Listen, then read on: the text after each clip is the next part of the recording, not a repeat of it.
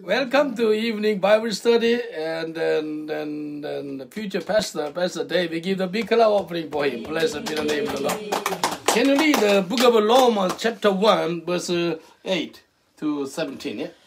First, I thank my God through Jesus Christ of all of you, because your faith is being reported all over the world. God, whom I serve in my spirit, is preaching the gospel of his Son. My witness, how constantly I remember you in my prayers at all times. And I pray that now, at last, my God's will may be the way be opened for me to come to you.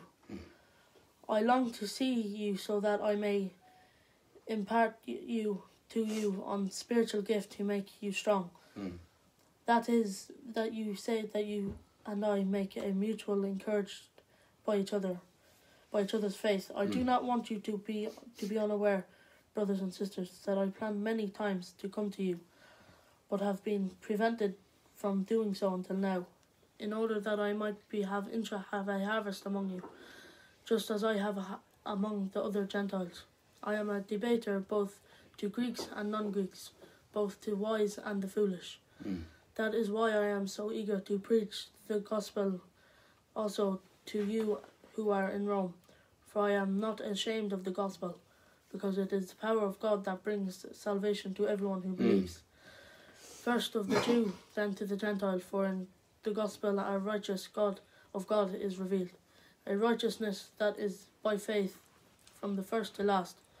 Just as it is written, the righteous will live by faith. Amen. Can you say after me, in the name of Jesus? In the name of Jesus. The righteous will live by faith. live by faith. Yeah, thanks be to God. Today, my dear sister, I'm a Roman Catholic. It's okay, I can come. Of course, I love to invite the Roman Catholic. Give the big clap offering for Roman Catholic sister.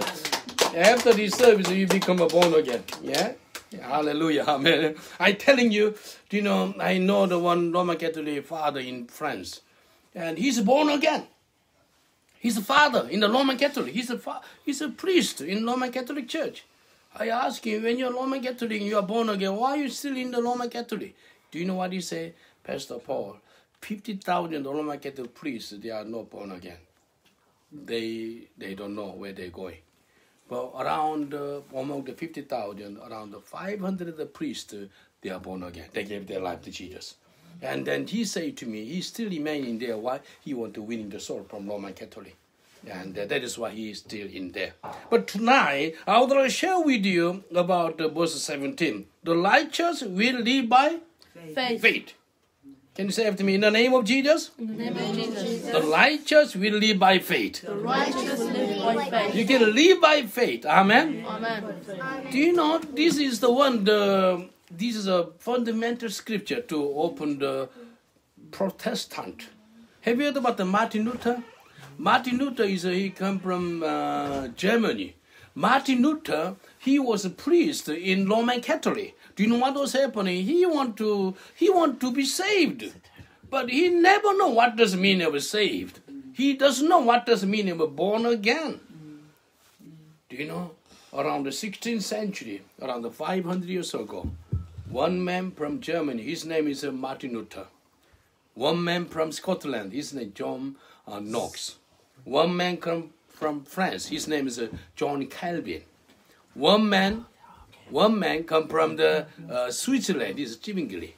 You see that God used these people. What God want to do? God want to encourage the people to understand the meaning of born again. Do you know Martin Luther? He discovered how he became a born again through this scripture. The righteous will live by faith, which means I don't want to tell you what you need to do. I need to tell you just believe what Jesus has done. Amen. Can I say again? You need to understand them what Jesus has done for you. Do you understand? If you believe that what Jesus has done for me, he died on the cross for me, he is the Son of God in my life, he is my Savior and my Lord, you are born again. Amen. Can you look at the Romans chapter 10? Romans chapter 10, verse 9 and 10. Romans 10. God. Romans, you need to wake up. Romans 10, verse 9 and 10. If you declare with your mouth Jesus is Lord. Can you stop here? If you declare with your mouth, what? Jesus is Lord. Can you say after me, in the name of Jesus? In the name of Jesus. Jesus is my Lord and my Savior. Jesus is my Lord and my Savior. And keep reading. You already declare with your mouth. Yeah? Look.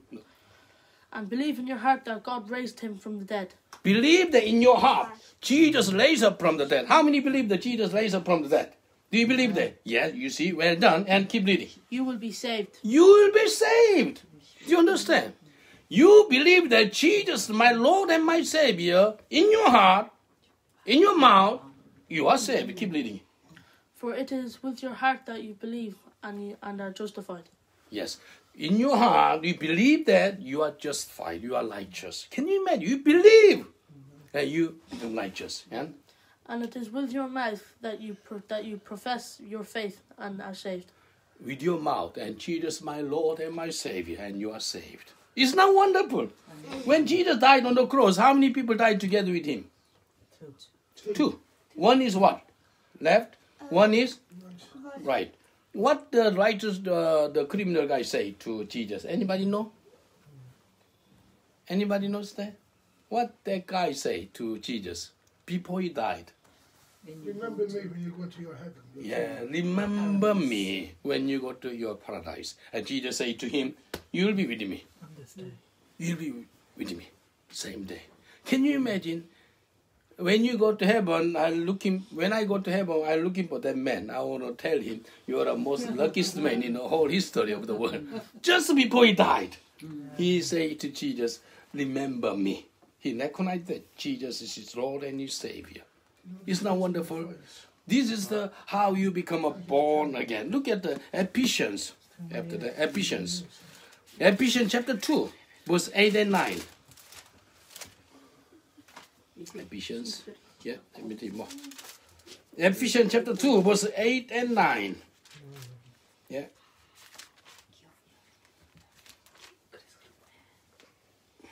Did you find it? Yeah, read it more.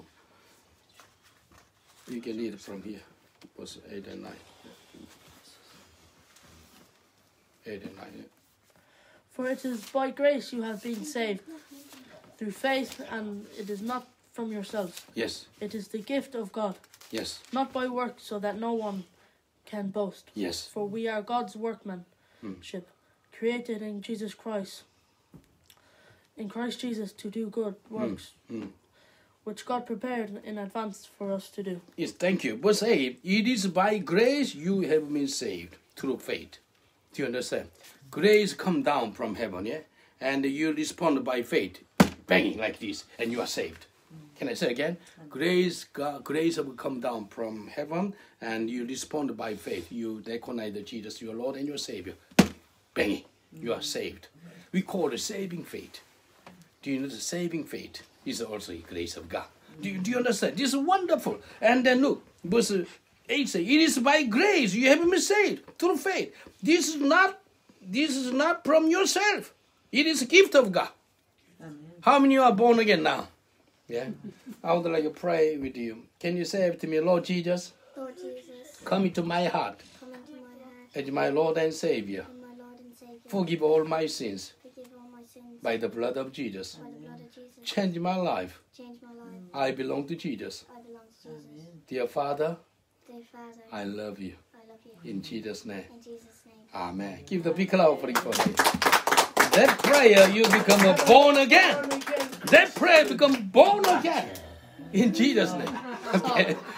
Do you understand? Look, by the grace of God, through faith, you are saved. And not from yourself. It is a gift of God. Not by work. Can you say with me, I'm saved, not by work.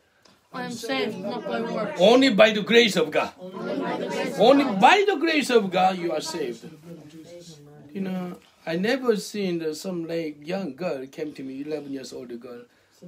I'm a Roman Catholic. It's okay, I can come. Of course you are come. You're more than welcome. Tonight I come here for this beautiful girl. I thanks. I was praying to God. Why you ask me to come for some message tonight? God spoke to me for this girl. Can you Even if it's a imagine? small soul. Yes, you know. Not big soul. No, it's a small precious, soul, yeah. so precious soul. Yeah. Precious. Look, look, look. Not by work, so that no one can boast. No one can boast. By the grace of God, it is gift of God. And look, after you saved, look at verse 10. Verse 10. Once again, you can read it for me. Verse 10. Do you know Ephesians chapter 2, verse 10? You can read. Listen carefully. For we are God's workmanship, You see, you are God's workmanship now, yeah? created in Christ Jesus to do good. You see, created in Christ Jesus to do good work. You can be a good worker right now, amen? Yeah, you can be a good worker for Jesus. It's not wonderful, which God prepared in advance for us to do. You see, do you understand? When you become a born again, after that you do good work for the glory of the Lord. Do you understand? When I was not born again, when I was a worldly man, I was a heavy smoker. I smoked 60 pieces of cigarette per day. I was a heavy drunk. I drank 20 liters beer within 3 hours. And my hobby was to beat the people. When I was a policeman, I used to teach taekwondo. I was an evil man. When I become a born again, do you think I need a smoking continually? Yes or no? No. I don't need a cigarette. Do I need to drink continually? No. No, I don't need alcohol. Do I need to beat the people?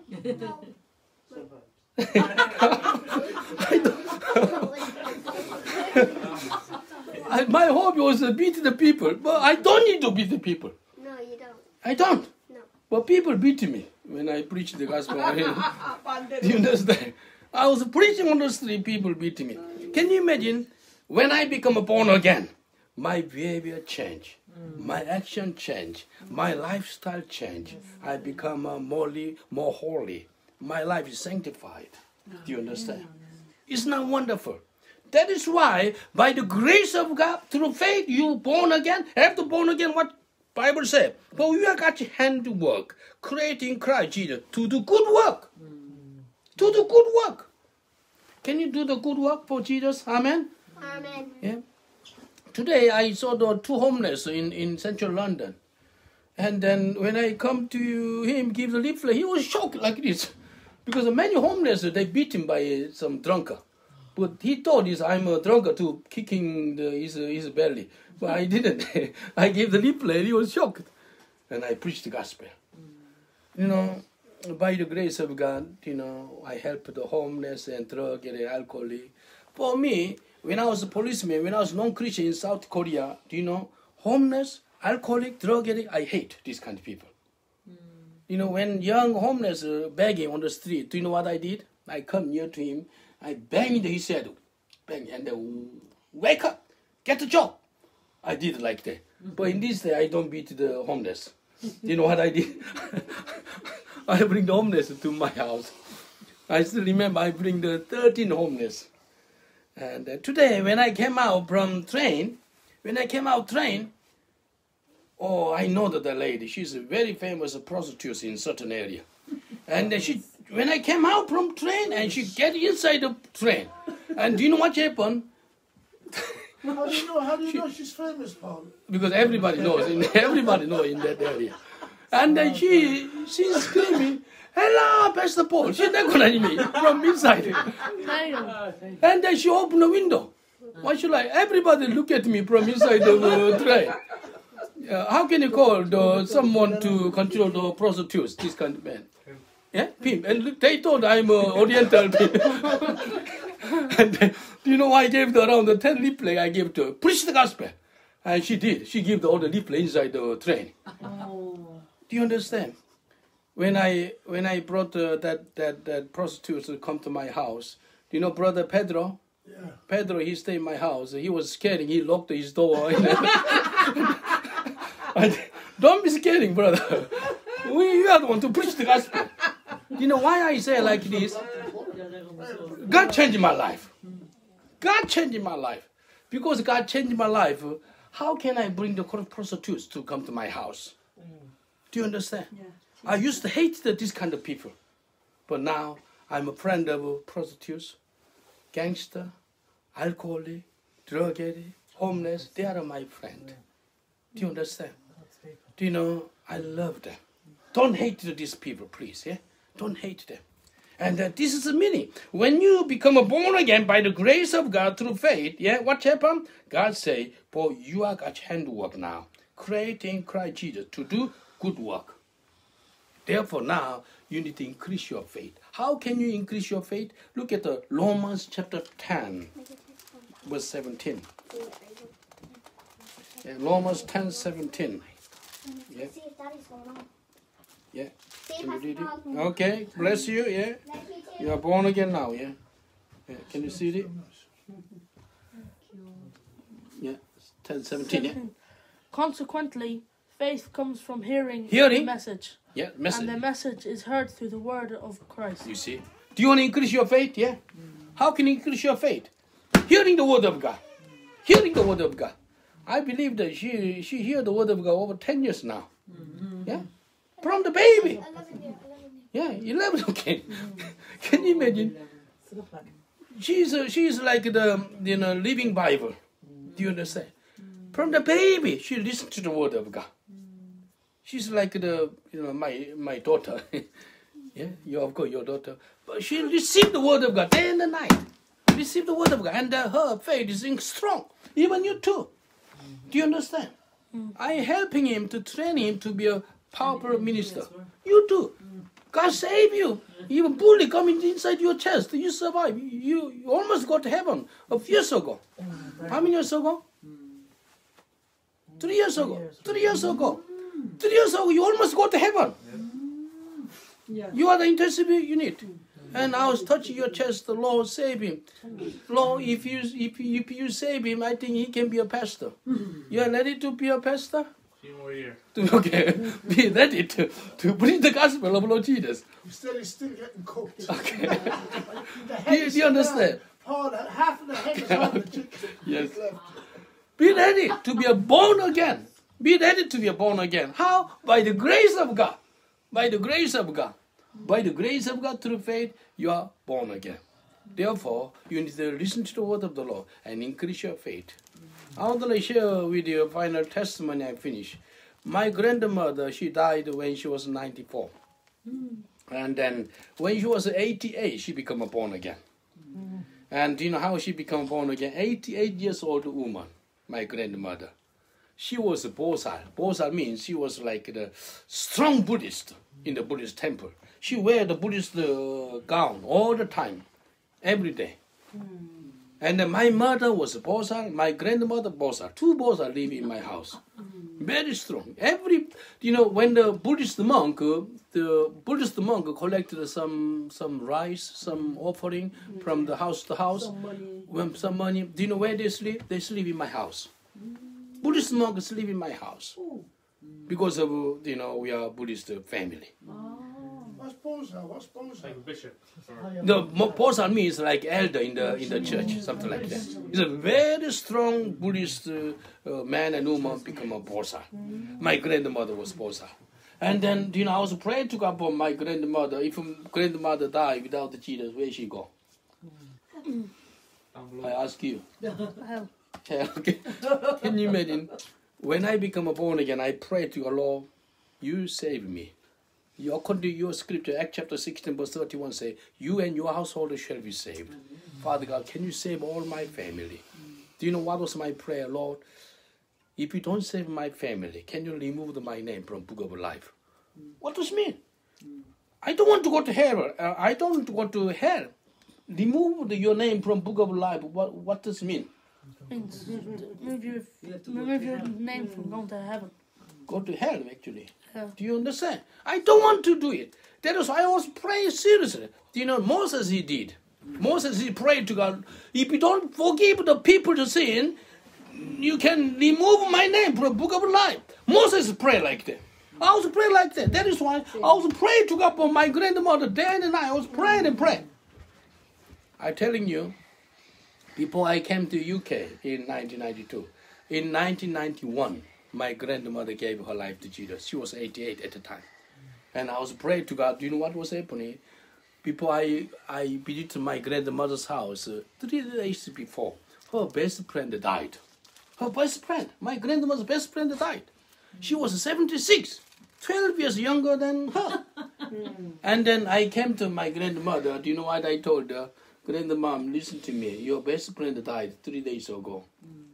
And then her friend didn't believe in Jesus. Where's she gone? Well, Yeah, I'm so sorry. And I told my grandmother, if you don't believe in Jesus, unfortunately, you go to hell. Think about your age. Very soon you'll die. I told her. Do you understand? When I spoke to my grandmother about the day, she was so angry. She's shouting at me, go away. She already upset because her best friend died 3 days ago. But I still speak to him about your death. She was angry. I told her second times, think about your age. You don't know when you died. Before you die, you need to give your life to Jesus. Jesus died on the cross for your sins. Believe in Jesus and you can have eternal life. And you can go to heaven. I told her. And then she was angry. When I asked her second time, she was angry. And I told her 30 times. Do you know what I say? Grandma, listen to me. You have to choose the one way between heaven and hell. Which do you want? I asking her. Which do you want? Heaven. Well done. Everybody, which do you want? Heaven. How old are you? 7. 7 years old girl who want to go to heaven. You know, everybody. My grandmother, 88, she was angry. 3 times angry and then she, like this. When I asked her 3rd time, you know what she did? Like this, and then she lift up her head like this. I like heaven. When she speak like I like heaven, it's very funny. And I told her how she become born again, and she believed, and she become born again. When she gave her life to Jesus, and then I told her, now your name is written on the book of life. And you know what my grandmother told me? Can you tell me more? I can do something to get the salvation. Because both are in the Buddhist temple. When somebody become a Buddhist member, they want to get the salvation by their own work. My grandmother told me, can you tell me some more things I can earn the salvation? I said, no, just believe that Jesus is your Lord and your Savior. Do you know what my grandmom said to me? Is that all? So simple. I want to do something. I said, no, just believe in Jesus as your Lord and your Savior. You are saved. Thanks be to God, my grandmother became born again. When this story, this news spread within 1 hour, over 20 Christians came to my grandmother's house. And do you know what was happening? Around 20 Christians, they told me, they know that I'm a pastor, Pastor Paul. We never ever thought God can save anybody, but not for your grandmother. Why? Because she is so stubborn, she is so strong Buddhist. Set in her own ways. Yes. But they are shocked because my grandmother became born again. And when she was 93, she told me, because I visited Korea once a year. When I went there, my grandmother told me, and then, my Korean name Kiho. And she called me Pastor Kiho. And she told me, you and God is good relationship. I live in this world for a long time, 93 years. Can you ask our Father in heaven and then ask him to call me quickly? I love to go to heaven quickly to be with him. Can you imagine my grandmama asking me, tell your God, tell my God, because you and God is good relationship. And then ask him to call me quickly. I said, no, Mommy, I cannot pray that kind of prayer. I pray for you, God will give you good health. And she lived another 1 more year. She died very peacefully. She's in heaven. Do you understand? I keep on preaching the gospel. And my father also is in heaven. I thanks be to God. I pray to God, Lord, save all my family. Can you say after me, in the name of Jesus? In the name of Jesus. All my family shall be saved. All my family shall be saved. In Jesus' name. In Jesus' name. Amen. Amen. Now I'm going to pray for all your family, your relative, and your mommy, your daddy is still Roman Catholic, yeah? Yeah. You're going to pray for them now. Can you touch your heart and you can pray for your family, some of your uncles still not born again, some of your family like a backslide, run away from Jesus. Can you touch your heart and close your eyes? I can pray.